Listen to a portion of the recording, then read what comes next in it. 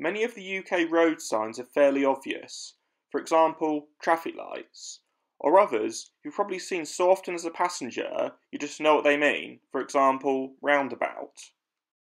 But some signs are not obvious. To help work them out, it helps to know the signing system for the UK road signs.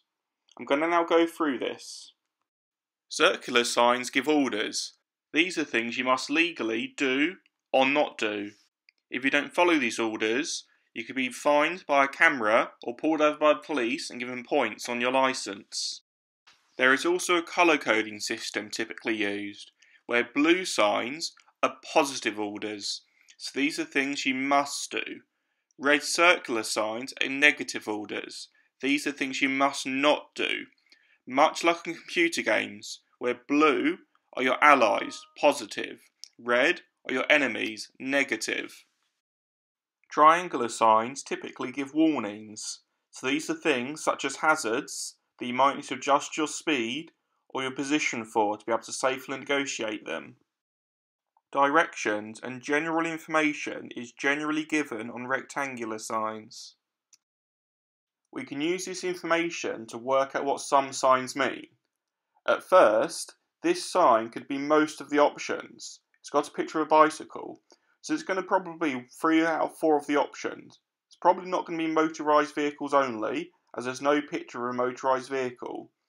It is in a red circle, however, so that's a negative order, something you must not do, so you must not cycle. So it's going to be no cycling.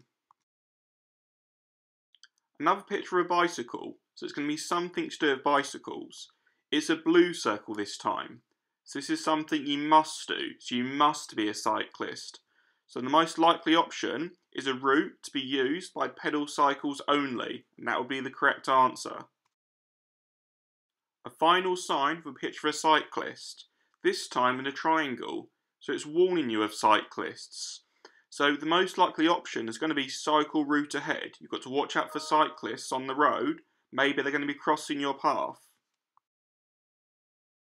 I'm now going to show you all the major signs from the UK Highway Code.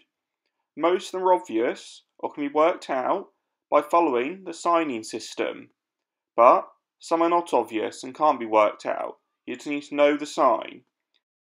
So make sure you memorise all these signs, so you know what they all mean, and you stand a great chance of passing your theory test, and you know how to interpret them once you've passed your practical test and you're driving on your own.